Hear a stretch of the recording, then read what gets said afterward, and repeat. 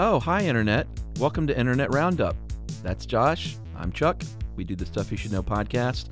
And this is this week's best and some weirdest of the net. It's like our clubhouse on the internet. Of the web. Yeah. You say net or web? I say internet. Oh, okay. Not the net. Gotcha. I'm not Sandra Bullock. So you found this neato thing that's sort of odd and creepy. Yeah, I found it on Reddit. I think on the creepy subreddit on Reddit. How appropriate. Yeah, really. And it's basically a series of stereoscopic images of a boogeyman visiting a little girl while she sleeps in the 1920s. Yeah.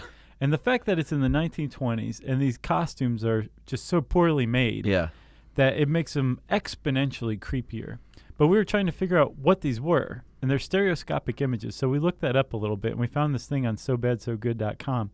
And it basically explained that in the 20s, these things were all the rage. Like, remember viewfinders? Oh, yeah. So it was kind of like that, but they were two images that were slightly offset. Okay. And so when you were looking through a viewfinder, it had the appearance of 3D. Yeah. And so, you know, it was the 20s, and it took 18 weeks to cross the Atlantic, basically. Yeah, so this is high tech. Right. So if you could send one guy around the world to take images of, various monuments or whatever, you could sell 1 million of these things because people like to look through them. But this must have been extremely unsettling to see in 3D. Yeah, I think this is awesome. When you sent it to me, I was like, I don't know what this is, but I'm scared. Super creepy. Yeah. Yeah. Little furry costumes, little alien heads. Yeah.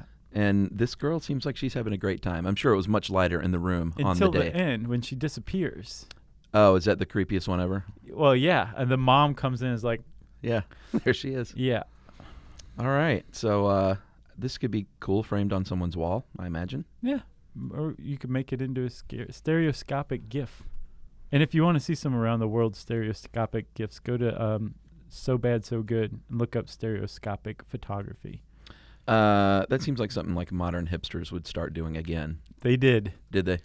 All right. All right, this next story, are we going to cover the piano prodigy? Yeah, the poor piano prodigy, the 3 Ps. The alliteration. So this girl, her name is Avery Gagliano, and she is just turned 13, and she is beyond a piano prodigy. Yeah. She was selected out of 12 musicians, not of her age, but all musicians in the world, to play at an event in Munich. And she does a lot of this traveling, so much so that her public school in D.C. were going to turn her into a truant officer.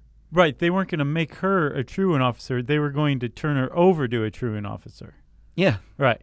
And it's because she's been off doing all of this awesome stuff for, basically she's a music ambassador. Yeah. In addition to playing concerts. Yeah, and she went to Alice Deal Middle School, and they even bumped it up to the county level, and there were exceptions that could be made, and her parents had a plan of how to keep her schooled and had planned this all out, and they still denied it, and were going to turn her over to a truant officer, and which would mar her record forever. Right. And so they finally had no choice but to withdraw her from school altogether. Yeah. I mean, once they say, truant, like, your life is over. Yeah. There's no future for you after you're labeled truant in the society. Yeah, I'm not even sure what a truant is. So I can understand the frustration of the parents if they're coming up with lesson plans and that kind of stuff, and the school's just not bending. And like you said, the school, by law, has the ability to interpret what's a truancy and what's not. Sure. And they're not giving this girl any room. And this Washington Post columnist who wrote this does a pretty good job of striking down any arguments against it. Yeah. Because she's saying, like, well, why make an exception for this girl if you're not going to for other kids? She goes, precisely.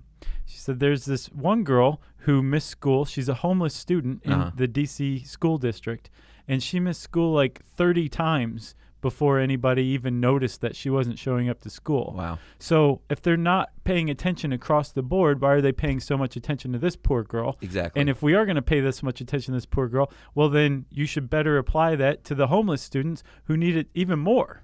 Yeah. So it's basically a lose-lose situation. And exactly. Like, they could have had this girl be like a shining star of the D.C. public school system, and instead she's being homeschooled, she misses her friends, and I think they dropped the ball. Sounds a bit like it. I usually don't call things out like this, but D.C. public school system, I say get your act together.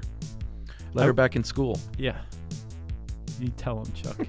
We need a stamp that says, get your act together. That's right.